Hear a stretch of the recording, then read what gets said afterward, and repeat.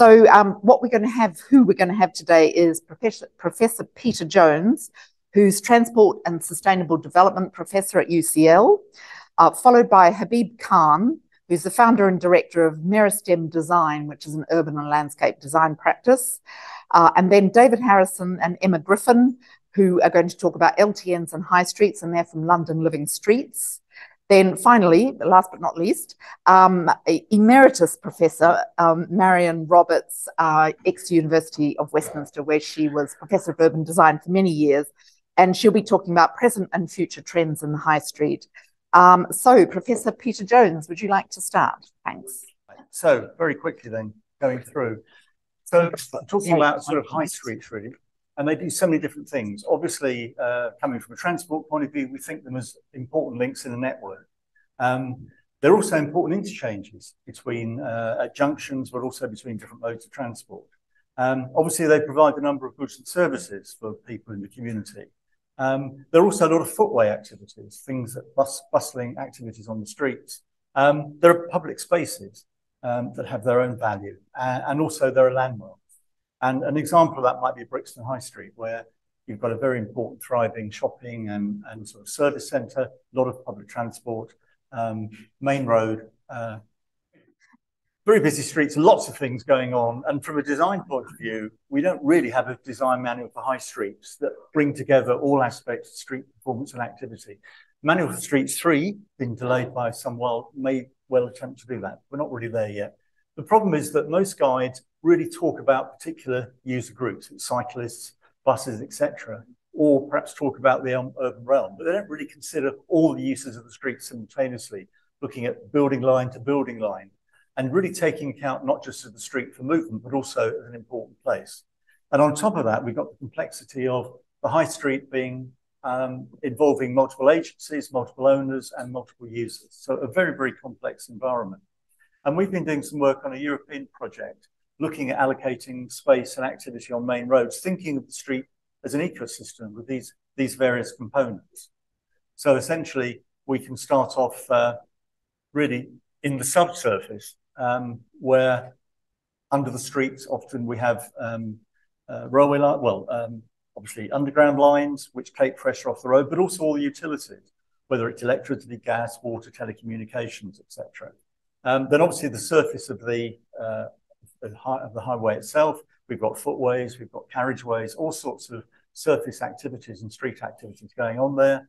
And then either side we have the buildings and activities going on in the building or spinning out from the building. And then also we have airspace, which hasn't really played such a role until now, other than through GPS information systems, but clearly with aerial drones and so on, there's a possibility of that becoming much more important in the future. And then we start seeing the interaction. So clearly, in terms of the subsurface activity, metro systems can take pressure for movement off the surface. And also potentially we get interaction when water pipes burst or there's a need to put in some new telecommunication lines or something like that, sorry. So a lot of activity there. Similarly, the buildings either side rely on those utility and services in order to function. The buildings, in order to sustain, need loading and servicing. They have employees and customers, so relationships between the street for movement and the street as a destination. And then, as I say, GPS navigation and things like that. So there's a lot of things going on there. We tend to have different specialists that look at different aspects of that. And then you can start looking at particular things. So as part of an EU project we finished recently, one of the partners started looking at the highway itself, not the building, didn't have the money to do that, but looking at the different elements of activities on the street in terms of the amount of carbon emitted during the operation of these various activities, and also some of the embedded carbon in the road surface and things like that.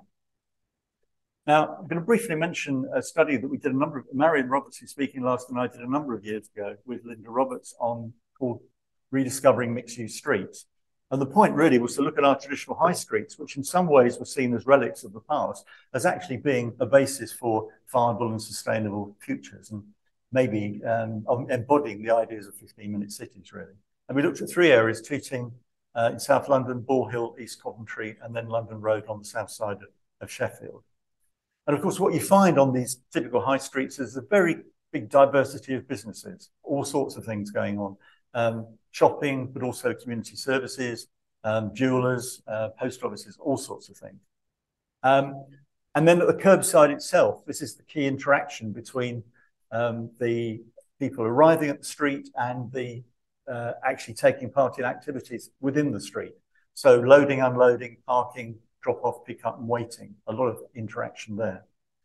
And then we can start looking at the intensity from a movement point of view. So here's some examples from Tooting in terms of the number of vehicles by hour of the day on Thursday, going up to 1,500 per hour. On the right-hand side, you've got a number of bus passengers at different times during the day. High volumes of pedestrian flows, you can see going up to, on a Saturday, going up to 20,000 pedestrian during that period from 8 in the morning till 7 at night. And also something that hadn't really been thought about very much, the whole point about streets as public transport interchanges. And we looked at data that TfL had at the time of people arriving by bus at Tooting Broadway, which is a station on the Northern Line. And what we expected to find was that nearly everybody would actually be transferring from the bus to the underground, I should say, not overground rail. And in fact, what we found was nearly twice as many people were transferring to another bus as actually transferring to the underground, which was something we hadn't expected. And then you start seeing the detailed design of the street has a big impact here, because you can see on that diagram, the roundel is the only entrance to Tooting Broadway Station. So in the morning, people coming up from Mitcham, the bus stops on the bottom there, they can just walk along the footway up into the station. But in the afternoon, because that's the only exit, going south, you have to cross the road. And there are whole clusters of accidents associated with people running across the road to try and catch their bus. And then we get into what do people think about the streets. And what we found, perhaps not surprisingly, was the people who actually use the streets were generally satisfied with what was on offer. Otherwise, I guess they wouldn't be there. Both people living in the area and visitors. But equally, we found dissatisfaction, not with the actual goods and services themselves, but with the actual layout of the streets. People didn't like the amount of public space available, lack of availability of seating and places to rest, not many places to meet and chat, and poor provision of things like public toilets, and very similar responses from residents and visitors. And then obviously the other thing that dominated people's mind was traffic problems, concerns about the volume of traffic, pollution, traffic noise, safety, things like that. So people basically liking what the high street has to offer, but not liking the context in which they're being developed, and not liking the intrusion from heavy volumes of traffic. From a sort of transport planning point of view, people are now very good at understanding the needs of different modes, pedestrian, cycles, freight vehicles, buses, cars, and so on. What we're less good at is recognizing the importance of street activities. And yet vibrant streets are ones where there are lots of different types of street activities. And so, for example, one of our MSc students a little while ago looked at Great Queen Street just off Drury Lane, where there was in fact, there was a small island in the middle and there was a road either side. They closed the northern road, a bit like the northern side of Trevose on a smaller scale. And then she just observed how people were using that space for a whole range of different types of activities at different times of day. So I think place is something, and place activity is something that's been overlooked. As part of the work Marion and I did in Tooting, we had access to video camera footage. I don't think you'd be able to do that under GDPR now. But one of the cameras actually focused on an area just outside Primark where there are some cycle stands and there's a bench. And you can see broadly from the photographs there how differently those spaces were used at different times of day. And one of the things we noted was that although at night, when you see the cycle stands and you see the bench, there's lots of space between them. When the cycle stand fills up with bikes and when people sit there and put their shopping in front of them, this space suddenly disappears and becomes quite constricted. So we came up with the idea of thinking that we shouldn't just think of street furniture in terms of its physical size and structure, but in terms of its footprint when it's actually in use. How much space does it take when it's actually in use? And again, I had a MSc student a few years ago who looked at this in Oxford Street and some other places. So for example, a cycle stand might only be 0.1 metre by 0.6 metres as a physical piece of equipment. But when there's a bike there, it's 0.6 by 1.3. And similarly, a bench, less than half a metre by a metre, roughly, as a typical small bench, but then it's nearly 1.2 by 1.2 when you take account of people sitting there, putting their shopping around and so on. And subsequently, TfL took this idea up, and in the walking guidance for London, there's now a section at the back on thinking about the footprint of these various elements of street furniture. The project I mentioned, this European project, actually involved working with 5 cities, you can see there, scattered across different parts of Europe. And what we were doing was looking at how those cities design their main roads now and what the challenges are and how they might do it in the future. And this linked back to a previous project that we'd done called Create, where we looked over 50 or 60 years at how cities had developed and what the predominant paradigm was in terms of what professionals were trying to achieve. And we could see situations and times when cities, particularly after the Second World War, were trying to reinvent themselves as being supporters of the growth in car ownership and car use. And then a phase when cities were really focused on not moving metal boxes, but moving people in a sustainable and efficient way, promoting sustainable public transport, cycle networks, etc. And then more recently, certainly in the British context, maybe the last 20 years, thinking more of city as being of place, essentially where people come together in physical space to actually interact, and therefore much more focus on public realm, street activities and so on, and actually actively restraining traffic levels. Now you might say, why does that matter? There's 2 elements to this. First of all, it affects the way we think about the street or the road network. And some of you may have seen this. We did an EU project when I was at Westminster with Marion, looking at how streets are classified. And traditionally, they're classified very much in terms of their role in moving motor vehicles. So primary distributors, secondary distributors. And we came up with the idea of thinking that streets has 2 primary functions. One is movement, but the other one is place. And then TfL and the Roads Task Force took this up and developed a 3x3 classification for London, where we could think of all the streets within London having different degrees of importance for movement, but also different degrees of importance for place. And that gives an opportunity to bring street activities and placemaking into the decisions made by urban engineers and transport planners.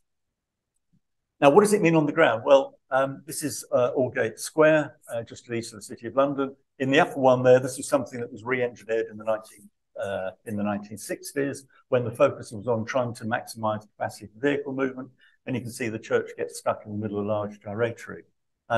Move forward now to 5 years ago, when most of that road was taken out. There still is a road around the side, much more focus on cycle, walking and good public transport. And there's now a large public square.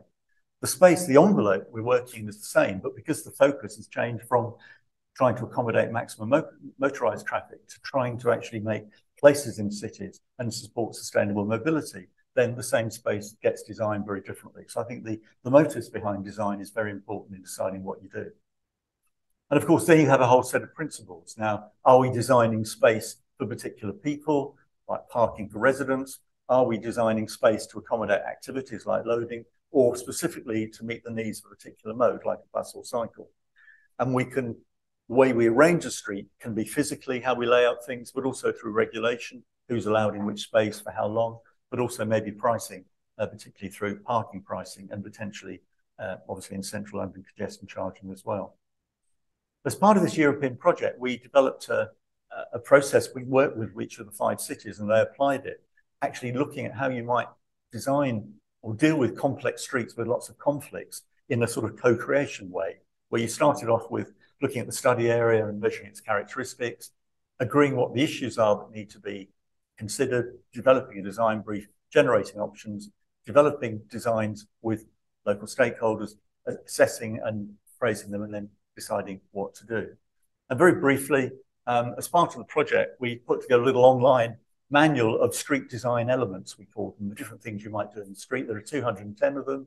In each case, it basically describes that element of the street, gives examples, talks about the experience, evidence, effects on road users, and also how it helps achieve particular policy objectives. And then we developed a second one where people could say what they wanted to fit into the street, and then the computer would generate the different combinations in cross sections about how you might allocate that space to try and encourage people to be more innovative in the way in which they think about laying out space. We also developed a very simple, I've got one here you can have a look after if you're interested. There's a little kit here, where essentially the different things you might put in the street, from parking bays to cycle stands or benches, are all at a 1 to 200 scale. So people can work in groups, talk about how they would like their street to be laid out and so on. And then we work with PTV that have a well-known micro-simulation software to actually look at how people move around the street. And we, with the funding they got through the EU project, we put much more focus on actually not just simulating the movement of people, vehicles, trams, buses, etc., but also accurately to be able to represent people walking down the street, stopping at a cash machine or a coffee shop, sitting and chatting and so on. So you can get a fuller sense of how the street might look when it was redesigned. And then finally, we came up with a simple spreadsheet for looking at appraising the different options you come up with on the basis either of saying to what extent do these different design options meet different policy needs, or perhaps in a cost-benefit environment, to what extent can we actually quantify the benefits of these different designs, or using something like multi-criteria analysis. Now, as we look to the future, we're expecting to find more and more pressures on our streets. And so the question is, how do we deal with that? And I think there's a growing consensus that we have to think of the street in a much more dynamic and flexible way. And here's some work that Arab did about the same time as we were doing our European project, where they came up with the idea of a flex curve. So at different times of day, the same space might be used very differently for different purposes as a way of getting more out of the limited space that we have. And also, some of you may be aware, there are companies like Grid Smarter Cities that actually have come up with electronic booking systems for loading. So there are virtual loading bays there, and then the driver can use an app and actually book that space for a certain period of time. Again, as a way of making the best use of the space we have available.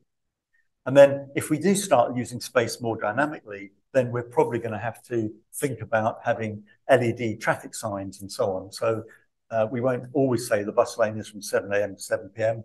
Under some days, under some conditions, it might be longer or shorter. Or at some conditions, a loading bay might be needed for parking, or vice versa. And on the right-hand side there, this is Grid Smarter Cities design that they're developing. So on the right-hand side, if you come to a virtual loading bay, you've got your ID number that confirms when you've actually booked it for. I think the other thing that's quite important is we're all aware of new things happening on streets. I mean, the explosion in e-scooters over the last few years. And at the moment, I feel local authorities are very much on the back foot. The street is laid out as is with the existing regulations. A new mode comes in and everybody's frantically trying to think, how do we accommodate it in the street? And what we're proposing in our EU project is that we should be more proactive, not reactive. Define different zones on the street, like the footway, the cycle or two-wheeler lane, and the general carriageway for motor traffic, and actually specify things like the maximum size, weight, speed of vehicles that can go in those different environments. So that if somebody comes, so we know what to do in terms of designing for certain weights or use of certain materials. And also if somebody comes along with a bright new idea, they know to get it accepted, they have to fit within one of those performance envelopes, which I think would give the urban planners, designers and engineers, put them back on the front foot of designing streets in the way that they'd like them to be used. And finally, the next thing on the horizon, probably are footway robots. These are very early examples. The one on the right-hand side there, top right, has been used in Milton Keynes and elsewhere, Starship. But these things are coming along very rapidly. We hear people like Amazon are investing billions of dollars in these things. So I think this is the next. E-scooters have come and we're accommodating. This is the things to watch for in the future. The robots are coming. Thank you very much.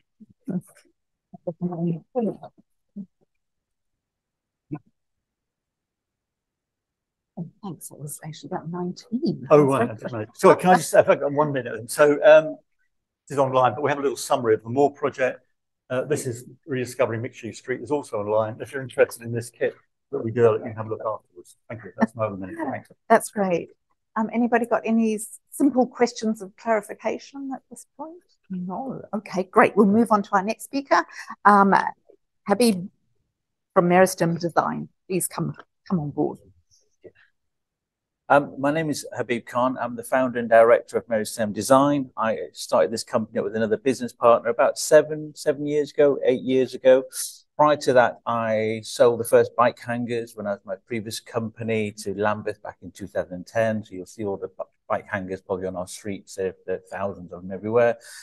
And I also worked with city car clubs across London, managing different offices. So my background to this has been sustainable transport. And I thought, well, I had a complete change of tact, and I decided to go into planting, urban landscaping. So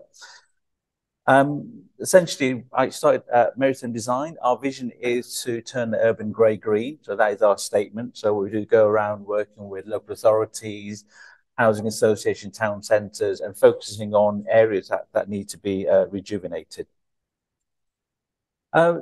Our main sectors, I suppose, we're involved in is urban street furniture, rain gardens and suds, which has been a huge area out from nowhere. Living walls, green screens, and parklets. Most of our clients are local authorities, so we work with 29 of London's 32 local authorities. We work with about 15 business improvement districts and large private landowners. So we've been quite busy picking up awards. We've most recently picked up the Flood and Coast Award, which is focusing on alleviating flooding.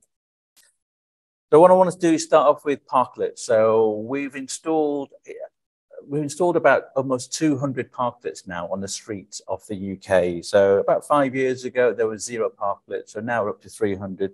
Have any of you seen our parklets on the streets? Have any of you seen a parklet? Some of you, yes, good, okay, excellent. So just to give you a brief background, a parklet it's a really interesting concept. A design consultancy in San Francisco decided to put some money into a meter, and they thought, well, if we're going to, why not do something different with this car parking space? And so they put the money in the meter for the day and just put some lawns, some seating, a tree, a bench. This is very simple. This is the first ever parklet. And since then, there are now over 3,000 parklets in the US alone. So we are far, far behind there. And I'd seen it in America. I've seen parklets in Canada. I'd seen them in Australia. And I thought, why aren't they parklets here in the UK? So I decided to change that. So parklet benefits essentially encourages walking and cycling because, as Peter was saying before in the previous presentation, there's just not enough places for people to stop, sit, and dwell. And, you know, you can imagine that everybody's able to go to the shops and do all their shopping and walk home without anywhere to sit down. And there's just nowhere to meet and greet people. So, you know, they can be, you know, we need to ensure that our parklets are DDA compliant. The planting that we incorporate into them all attract pollinators. We have used different varieties, very hardy. They need to be hardy because of our dry, hot summers. But we do provide a full maintenance on there. So we have teams of people going around in electric vehicles, watering our parklets. Since COVID, we've been very busy providing hospitality parklets. You remember during the COVID, it was a big drive for everybody to socialize outdoors. So, so for us, it was a very, very busy year. We did about I'd say almost 100 parklets during that COVID period, providing outdoor space to hospitality businesses. So you can see it on the left-hand side there. That's these are the ones that we did in Merton Town Centre. The businesses that we've been talking to that have adopted a parklet are seeing an uplift of at least 30% in the first year. So it's quite a significant uplift. If any of you are familiar with Fitzrovia, this is Charlotte Street. You can see the BT Tower in the background. So we've done all of the right-hand side of Charlotte Street with parklets. The left-hand side is Westminster. The right-hand side is Camden. So Camden got parklets. We keep getting asked by the businesses on the left-hand side, can we have parklets? Like, no, because you're in Westminster and they don't allow it. So there you go. So instead, what they were doing is they were just putting barriers onto the road without any decking or any planters, which is, you know, a little bit unsafe perhaps. So you can see some of the planters there are also used as like a hostile vehicle mitigation there. Even the businesses themselves that have taken over some of the planting. The one on the right-hand side with the tree fern, that's not our tree fern. It needs a lot of watering. The business put it in there. It looks fantastic and they're maintaining it. So community parklets, we're doing an awful lot of community parklets now. So this is where the residents themselves can apply to have a community parklet put outside their homes. The first one we did was actually outside a community centre. So this was Barnes Community Centre. You probably tell it's Barnes because they've got Fortnum and Mason's food bags on their shoulders and a Dalmatian rather than a Asda and a Pitbull and Asda bag. We're also doing community parklets as well with residents. So this is, it's called a community fund. It's called a Big Shift in Lambeth. So they've got 30, they're allowing 30 residents to apply to convert the car parking space in the, outside the front of their house into a parklet. Just at a 5 by 2 meter space, which is what they designated as a car space. And along with the basics, they're allowing them to pick from a catalogue of items that they want to see on there. So this is the first time it's being done in this format. So we were delighted to be doing it. So just an idea of what you could convert your car park, the space outside your house to. So you can see you can have game tables, you've got seating, planted, you have a chalkboard if you want interactive games with the children, bike parking on there. And as a bare minimum, we do a deck that's adjustable and level with the curb, with a steel balustrade around it, so it's got that level of protection. So we do that, and then everything on it, it's almost like a Lego block. They can decide what they want to put onto those items. So they've got, so at the moment now, we're going to the consultation. So they've got the catalogue, or they're going through the catalogue, and we're waiting for the results to come back, and we can start building them. So they're going to be going in this September. You've even got storage, so whether it's bike storage or just other storage for the other items on there as well. And all of them are going to have greenery. So one of the things that we will provide as a default is at least 2 planters, probably bookended on each side. So that will provide the greenery as well to it. So this is the first. Mobility hubs as well. So we're working with quite a lot of town centres to extend our parklets into mobility hubs. So this is an interchange of all sustainable forms of transport. So we're doing some at the moment now with some local authorities. So we're putting in, we've already been awarded the gold accreditation for mobility hubs for 2 of them that we did in Redbridge. So you've got solar powered lighting, you've got USB charging on there, you've got lockers on there, bike parking, we've got scooter racks, you've got lockers for bicycles. So what it is doing is it's bringing together all the different forms of sustainable transport into one area. And you can probably see at the top, at the centre of this is essentially our parklets. We do green roof parklets, and that's one of the things that that's brought that together. We've also got Wi-Fi, so we use the existing lamp column and attach a Wi-Fi router to it. So again, you can access Wi-Fi when you're using it, and it's a great way to interact and talk with the users of the mobility hubs.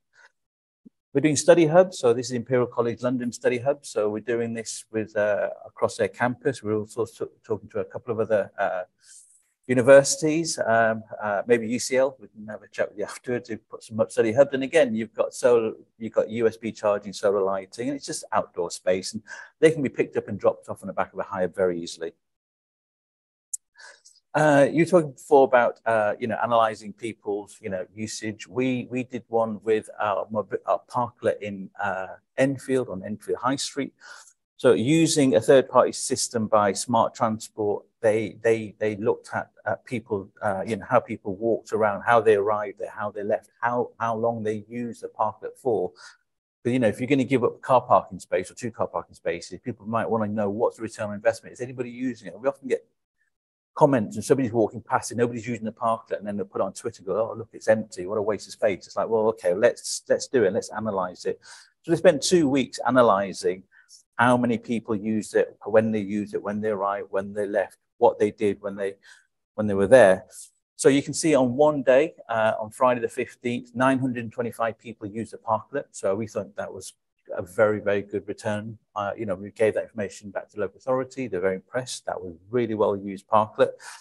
It did also tell you where they shopped. So you can see on the right-hand side there, you've got, the different usage in the mornings, lunchtime, afternoons. So you've got Greggs, you've got Pure Health, you've got Green Machine, which are smoothies, you've got McDonald's, Costa and KFC. The residents of Enfield seem to like to spend a lot of time in Greggs, McDonald's, KFC, and maybe less time in the gym and the smoothie maker. So we can't do much about their eating habits. Planters, we do an awful lot of planters. So we did over 1,000 planters last year. This is, we did a huge regeneration under the A4 fly under in Hammersmith. So if you're familiar with Hammersmith, you'll know this fly under. Neil's Yard in Seven Dials, Covent Garden.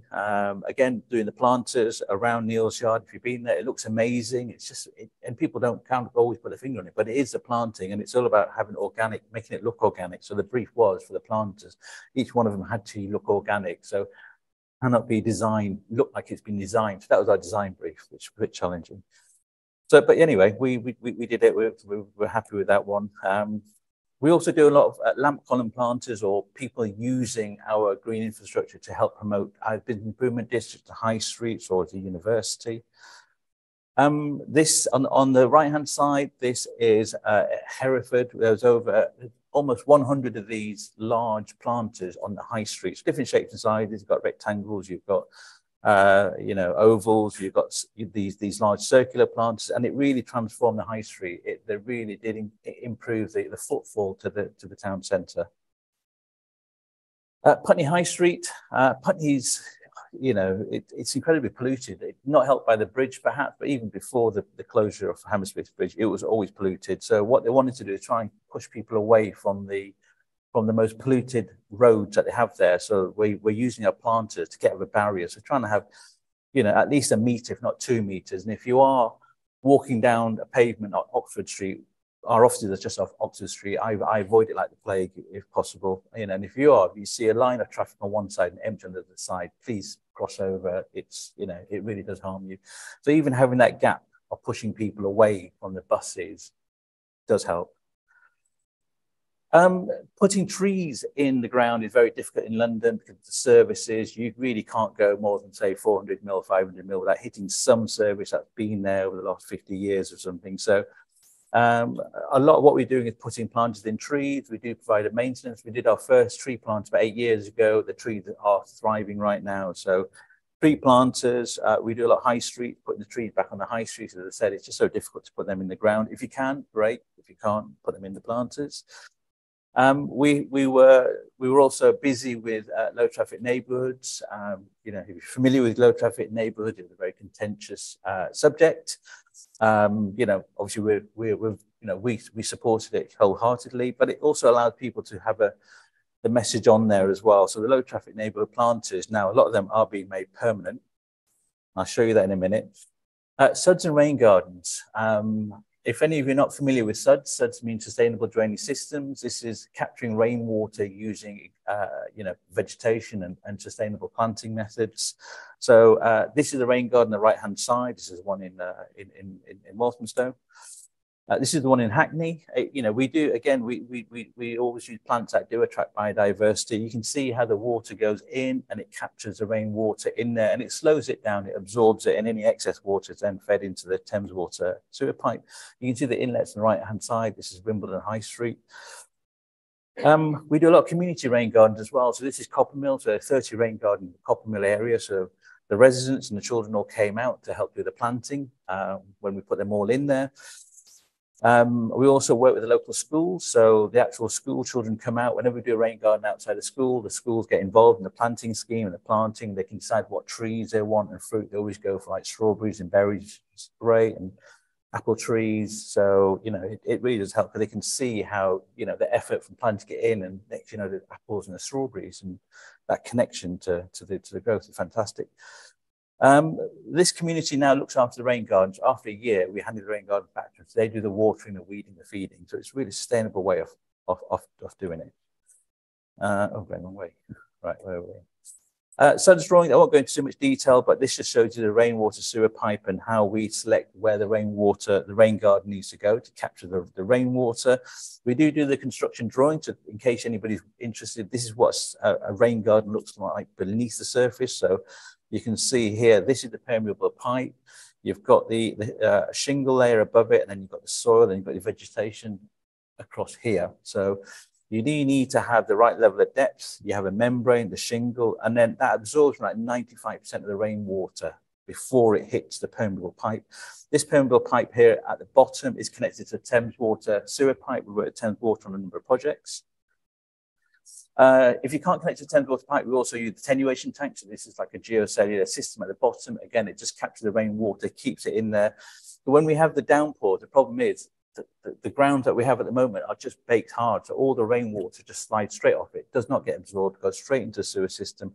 It can't cope with it, which is why you see flooding every time. Even if it's half an hour of rain, you get flooding because they can't cope with it. So all this is doing is just slowing down the rainwater.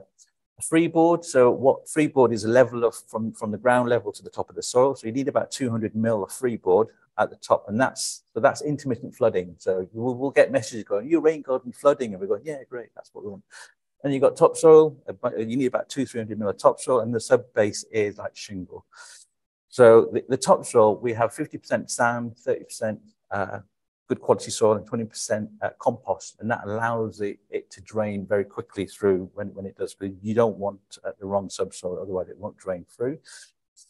What it looks like before, on the left-hand side, this is Merton, flooding all the time. We've got school there. When it rained heavily, you can get to the school. On the right-hand side, obviously, it works. We're doing a lot of cycle lanes as well. So this is Forest Road. So we've completed 600 meters of cycle lane with the rain garden, another 2 kilometers to go. Great, because it does provide a natural barrier wherever possible. If you can put a natural barrier between the cyclist and the road, great. Well, Docklands Corridor, we just got awarded the contract. We started on phase 1 to do, if any of you are familiar with the Docklands around the DLR, it's a very built-up urban area, not a lot of greening. It's all new build. It's all about putting in thousands of flats very, very quickly, but it's just not very green and pleasant. So this is the visualization. This is what they're doing to Canning Town, pontoon dock. So it is a real transformation to put the greenery back into the Docklands corridor. Basildon Town here, Britannia Village on the right-hand side. So we've started this. So this is what it looks like. We've started the phase 1. This is also the UK's longest rain garden. It's 4 miles, 2 miles each way. So 4 miles continuous rain garden. You can kind of see how the gullies and the channels of water collecting both from the road and from the pavement go into the rain gardens. And it absorbs a lot of it. On the previous picture, you can kind of see a drain there. That's like an emergency overflow drain to stop any of the water going back onto the pavement. So, but it's got a freeboard of about 300 mil. So it's about 300 mil in the middle of this where it captures rainwater and slows it down. So we're very excited about that. Rain gardens in Lambeth. So a lot of the low traffic neighbourhood planters that were there before have been taken out, and in their place, we've put rain gardens in there. So it's great. So, you know, 1 minute we're there helping to improve air quality and reduce cars in the area and improve walking and cycling. We're using the same LTN locations to now capture the rainwater. And Lambeth is one of the boroughs that had the biggest amount of rainwater flooding in London. That's a real dual purpose. So you can see where the LTNs were before. So yeah, we've already done 30 rain garden, hopefully more to follow. We do maintain them as well, because the rain gardens need to be maintained. About 30 times a year, we go out and do the watering, the weeding, the feeding in the first year. It's less in the second year, and in the third year, they can be quite self-sufficient, but to begin with, they do need the maintenance. Suds plants as well, we're doing a lot of them. We just, in case any of you are familiar with it, a suds rain planter is, we're putting a lot of them at the bottom of that rainwater downpipe. So we're doing them on businesses on the high streets. We're doing them on residential properties with Thames Water. So essentially, a suds planter is just, we adapt into the downwater pipes. The rainwater goes in, they get absorbed in there, they get slowed down, and then they get fed back out again into the existing, into the pipe work. So we've been working with the Greater London Authority, Thames Water, the DFE. And this year we've done 80 schools, 800 planters in 80 schools, and collecting. 1 in 5 London schools at the moment do suffer from flooding, which means that they do lose school days. Children's education are affected. So the flooding in schools is a massive, massive problem, and that's it. There you go. Thanks very much. Thank you. Thanks very much. Right, now next we've got David Harris from Emerita, who are going to talk about these wonderfully controversial things, LTNs and high streets. No, an apology. I'm afraid it's just me. Emma has been very busy with another project today. So, but you will chip in when I've made mistakes, I hope, or if anything is needed. But how do I move it forward? Just by way of background, so Emma and I both vice chairs of London Living Streets. London Living Streets was founded about 2016 as an organisation that brought together all the living streets groups in London to look at pan-London areas. And as part of that group, we had the idea of creating a network of quiet routes, quiet walking routes between key destinations. And then in 2018, to take this further forward, we founded a company, I think it was in 2018, called Footways. And that was because the Mayor's Walking and Cycling Commissioner and others were so taken with our project that they funded the first edition of the map. So a little background about Footways, and from there we have developed, and I will tell you about this once Robert has prepared the technology. How do I take it forward? Just this one? Great. So to say again, this is, as you can see, is Monmouth Street. And our project is based on the idea that if you have a walkable city, people will walk. And we have both mapped where we think it is walkable and where there are nice routes, and engaged with councils to encourage them to improve that. So the first one we focused on with Camden and Westminster was a route going from the British Museum to the National Gallery. And we've seen, I don't think it's entirely due to us, in fact, probably not very much due to us, but we've seen major improvements on that link, and we have encouraged all to support the councils who are doing it. So as I mentioned, the first edition was sponsored by various bids, organisations, developers, and Network Rail. It turned out the Network Rail particularly liked the project because it was encouraging people to walk from stations. So that was, in a sense, combining the most sustainable forms of transport, both for long distance transport, railways, and short distance for walking.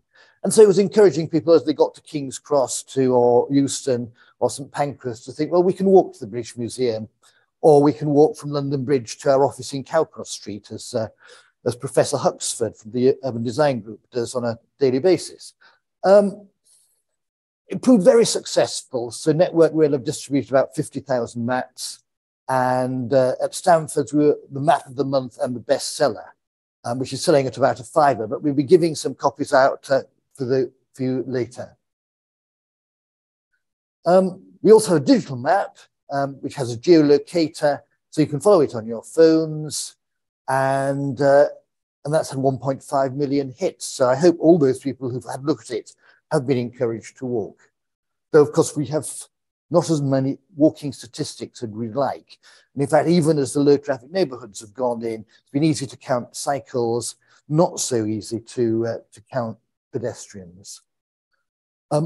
We have been big supporters of the low traffic neighbourhoods because whatever criticisms people have made, it seems pretty clear that they're great for walking.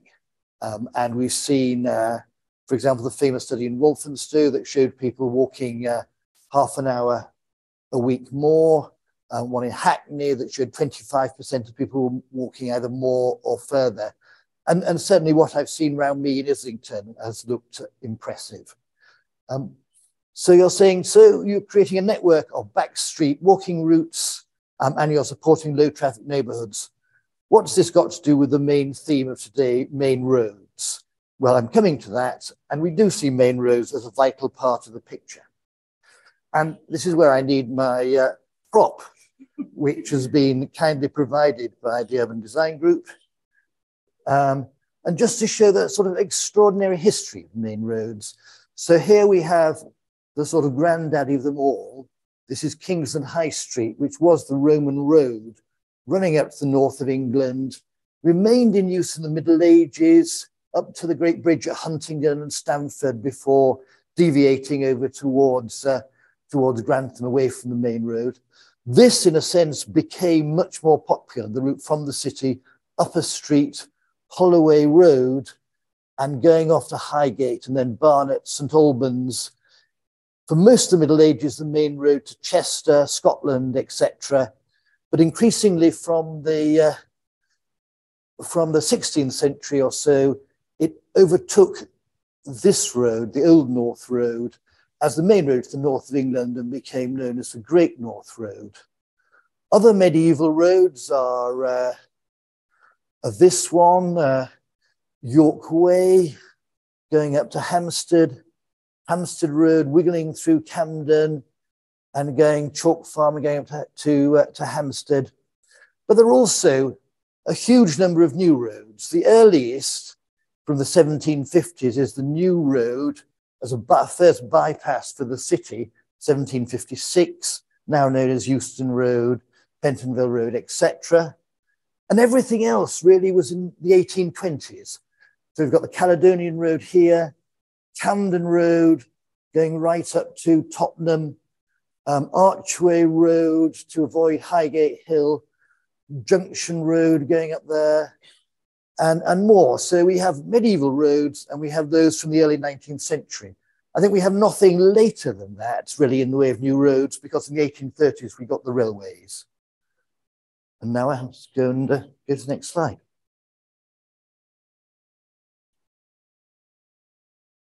So this is just to reiterate what in fact I've missed one. So those are the medieval main roads. There you see on the top is Holloway Road before it was developed. And there's Holloway Road in the 19th century. Still quite busy. The shops have grown up, I think, where there were probably existing settlements. And that just repeats what I said earlier, but includes it. And they're the new roads, all really to initially to take traffic, though they did become hubs for development.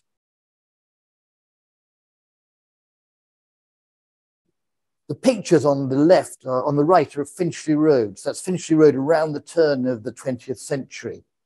And the interesting thing there is it was quite broad, with trees planted and really quite pleasant. And then, of course, in the 1960s, as the transport experts decided and politicians decided to accommodate the car, they destroyed more or less everything that was attractive about Finchley Road, took out the trees and created more or less an urban motorway. And the other thing I want to bring out is the huge variety of these main roads.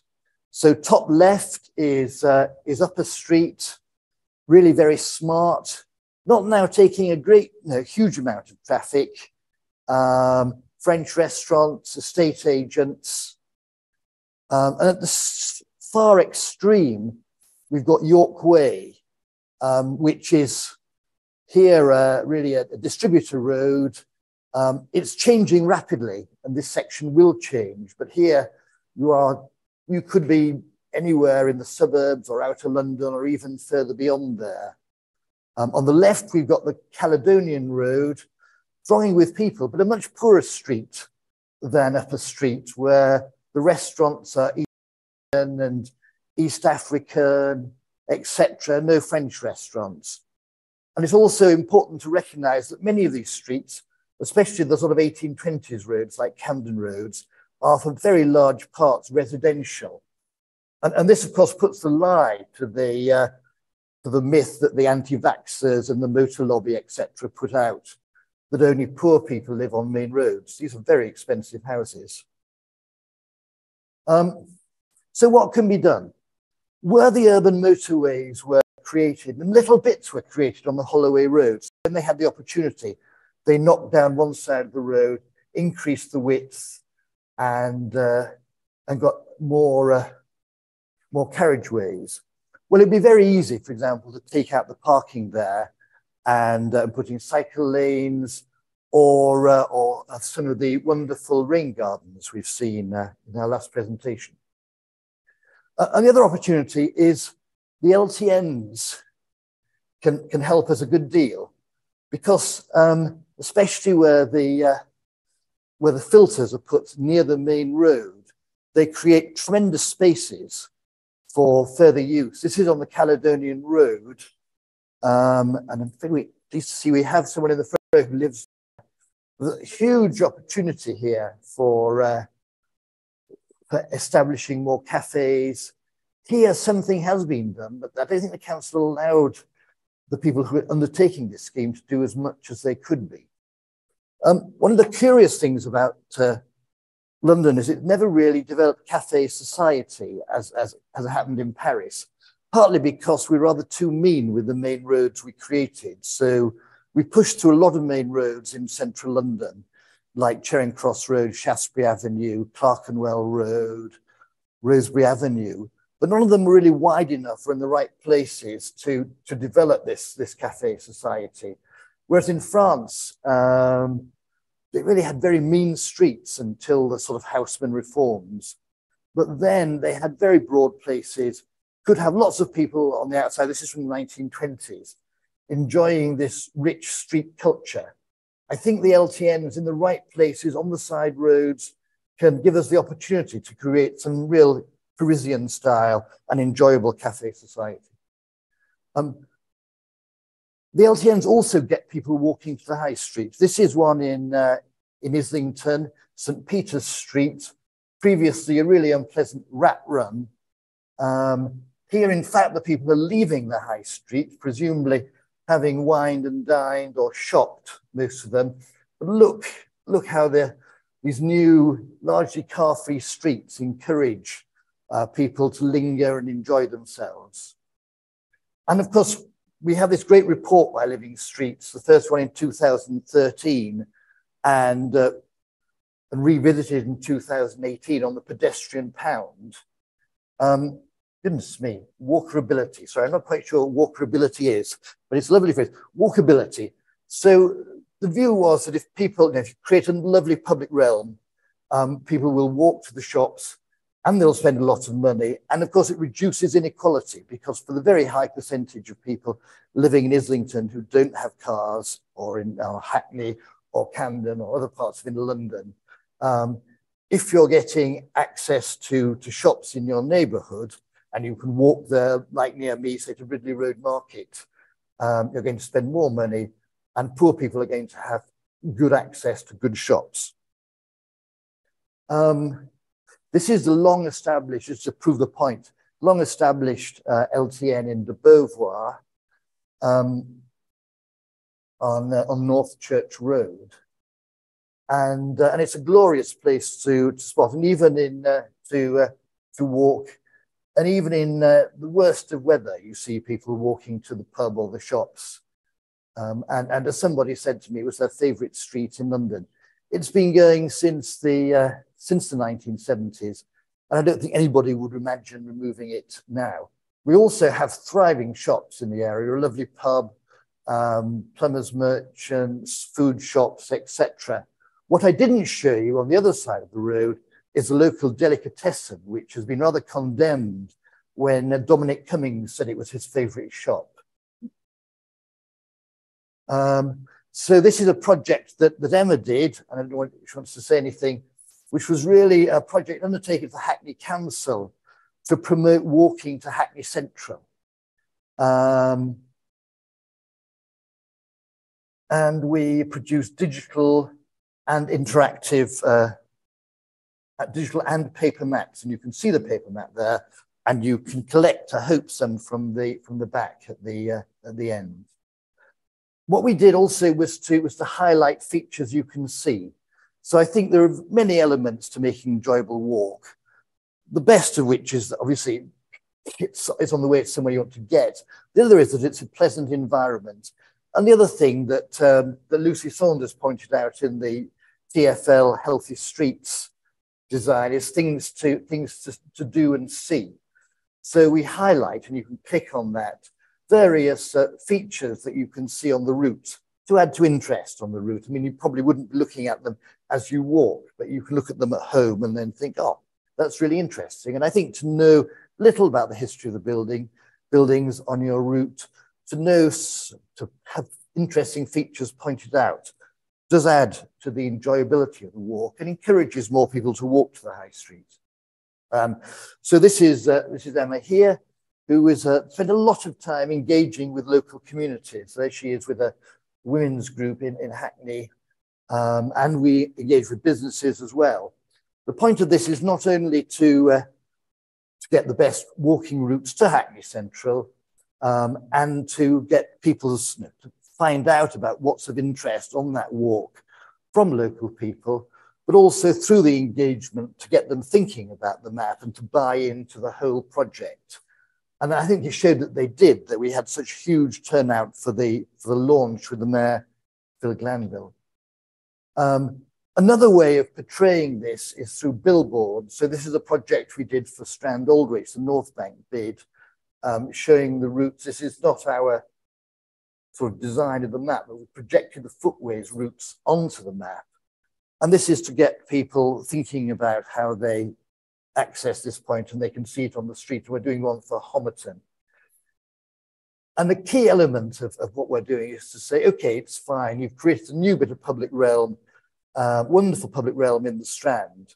But the most important thing is to make sure that people walk to it and know how to get to it. So that needs further infrastructure improvements, for example, to link up Covent Garden and the Strand.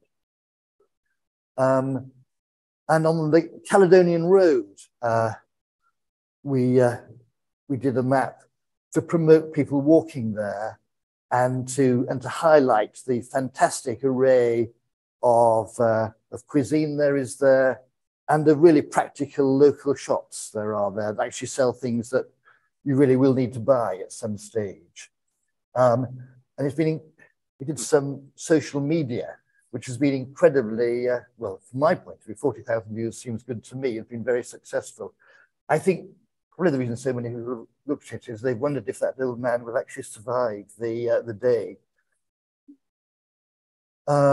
And the latest project is working with the Camden Green Loop for the same thing, to try and look at how we can drag people into Camden Town, to increase interest in Camden Town, to bring people together, and also to suggest where infrastructure improvements are made. So as you start looking at walking routes to the town centres, you see where the weak links are, and you can engage with the council about where you need new crossings, where greening would help, what the obstacles are to that enjoyable walk. And that's been launched, digital maps there, and the paper map has been launched next month. So to conclude, urban roads vary enormously. There are opportunities for repurposing excess tarmac where there were bits of haphazard road widening in the 60s, that we can create new spaces at side road junctions, for cafe society, for parklets, for greening, and that we can see how the LTNs are actually promoting walking to the high streets, leading to increased footfall and spending. And we can map these routes and highlight areas for improvement. I'm not, on the whole, a great person for behaviour change as opposed to serious infrastructure improvements. But I think where you have the infrastructure improvements, relatively cheap behavioural change schemes can help to promote this. Though I think they need to be, I think one of the sins of local authorities is they do a project once and then they rather leave it and then they invent another. I think they need to reuse and go at this over and over again, just like people selling selling products, big products like Pepsi or motor cars, keep the promotion up on a long-term basis. And I hope councils will do the same. Thank you very much. Do get in touch, and there are some maps at the back, and do pick them up. Thank you. Okay. Right, hello. Very nice to be here. Thanks for the invitation, and nice to see some familiar faces in the room. I've been asked to talk about what has happened to high streets and mixed-use streets after doing the research with Peter Jones, which I think was published in 2007, and we actually did the research in 2005-06. So it was quite a long time ago. And in thinking about it, although I'm retired, Peter Jones said to me that academics don't retire, they fade away. Well, this is a last little glimmer. As I got a small grant from the Leverhulme Trust to look at the topic that I've been researching for quite a long time now, which is the evening and nighttime economy and the urban night. And because of that, I've been looking at certainly the background to high streets and also regeneration in in fact, 3 particular towns, it turns out. And I'll be using 1 or 2 examples from the northern cities, which of Middlesbrough and Oldham, which are quite different from London. David's just talked about the different typologies of streets. And looking back at our report in 2007, I thought, actually, that's something maybe we didn't think about so much, about the relationship of the arterial street to whatever was the nearest major city or place. So thinking, and what I'm going to be talking about, I should say, is more about the land uses around streets and high streets. So there's a little bit on town centre land uses as well. And so that's made me think about the way in which we can categorize different streets, which I think Peter and David talked about, this rather crude categorization, but also about the relationship to the region, to what is nearest the particular part of the street. And in looking at Oldham, for example, which is one of the towns I've been looking at, if you're thinking about the high street there, what might happen on it in the town centre, or again, coming up to the town centre, obviously it has a relationship to Manchester, which is only 20 minutes away by tram. So those issues all need thinking about. And what also prompted this thought was that when we did the research on those 3 arterial streets, what I was quite surprised to find was that in each of them, there was a specialist shop or a specialist facility which would attract people from beyond the locality. I can't quite remember what they are, but I'm sure Peter might be able to. I think one was a special kind of plumbers or something like that. That's also come up with the nighttime economy. For example, in Newmarket, we found there was a nightclub that has a regional attraction. So these streets are not only about local uses and the locality. So thinking about what changes have happened in this now quite lengthy period, I thought about changes in the economy, in government policies, which I'll talk about in more detail, and it's worth mentioning also the emergence of place centre management, which has an impact on local streets as well. For example, in my locality where I live in London, Nunhead Green, which is a sort of almost just a little local parade of shops, was able to enjoy the services of regeneration manager. And, you know, it's revived that little street. And it was voted as one of the best places to live by the Sunday Times 2 years ago. So these things do have an impact. But we are still finding out about the impacts of changing patterns of consumption and changing patterns of work. And of course, the global pandemic has had an impact on the activities that happen around high streets and other streets. So changes in the economy, I think we all know them. about the cost of living crisis, the fuel poverty, inflation still running very high, a housing crisis, and more food banks and rising inequalities, so more food banks than branches of McDonald's, all of which have an impact on the uses around streets. The absolute decline of major retail has an impact as well. Now, I was really shocked when I saw this survey done in 2016 by, I think, the British Council for Shopping Centres. And anybody who's walked down Oxford Street knows the impact. This is Middlesbrough at 8 p.m. at night. The Debenhams is closed all the time, but we can see the impact of the switch to online retail. And I know Catherine in the audience, Samant in the audience has done a lot on this. Then this has been tracked by the Grimsey Review. The latest edition of this is 2018.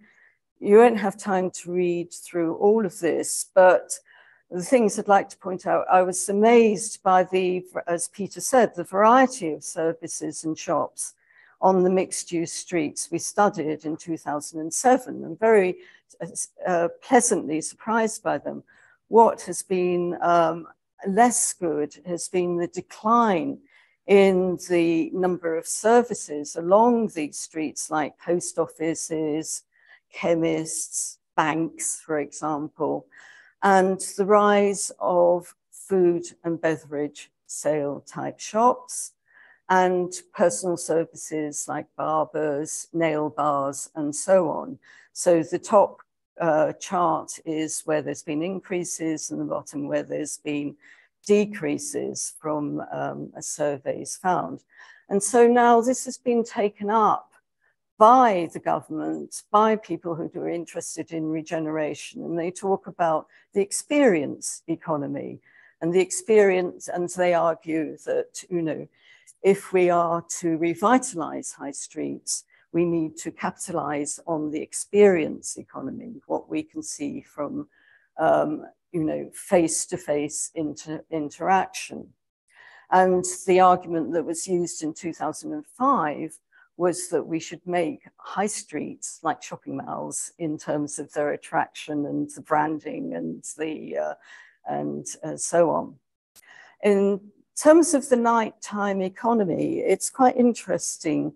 The latest report from the Nighttime Industries Association has noted how, if you look at the little blue, pale blue stripe, then what they call the nighttime cultural economy has declined, unfortunately. And by culture, they take quite a wide view. It's not only things like, you know, opera and theatres, but actually pubs that have live music and so on. But out-of-home leisure is holding up, but is much less so in the hours of darkness. This is consumer spend. And there's an absolute decline in the number of pubs, and this has been going on since the beginning of the 20th century. But an increase in the number of restaurants and an absolute decline, complete decline in the number of nightclubs. And why this is important, the loss of pubs and what are called these grassroots venues is because they are feeders for the cultural economy. Major artists like Ed Sheeran and Stormzy start off in these kind of places. And you know, the rise and hike in land prices has had an impact on these grassroots venues. And what's also important is that they are places for more marginalized communities, venues where they can meet. The LGBTQ plus community has complained particularly to the Mayor of London about the loss of grassroots venues, and now the Music Venues Trust has taken this up in London. And in terms of thinking about what happens at nighttime and after dark, there's been complaints for many years about, and still carries on so, about these venues needing to be alcohol-led in order to make a profit. So what's been interesting is the experimentation with kind of smaller games type venues where you play board games, and then also unlicensed establishments catering to changing consumer demands, for example, dessert parlors. And you know, the statistics on this are much harder to get, but Public First Co., which have published this wonderful night out index, which I'd urge you to have a look at, because you can decide which is the best town to go for a night out, or street to go out for a night out on.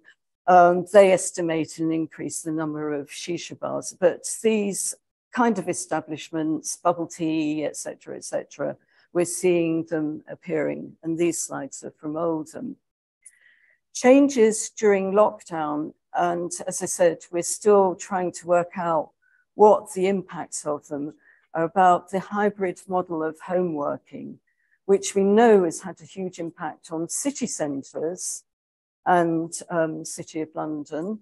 But it's also we've had sort of shifts and changes in terms of deliveries. The delivery of food at night has increased. And in my interviews for the regeneration, one or two planners have remarked on, for example, in front of some either dark kitchens or cafes, you get the pavement space taken up with scooters for the nighttime workers, who incidentally are paid absolutely terrible wages and have no facilities, as Colliulis and his colleagues have done a very excellent report on. So these are these kind of shifts and changes in behavior that have an impact on streets, on the way, especially that streets are used at night as well. Then there's changes in planning regulation that I'm sure some of the planners here will know much more about than me.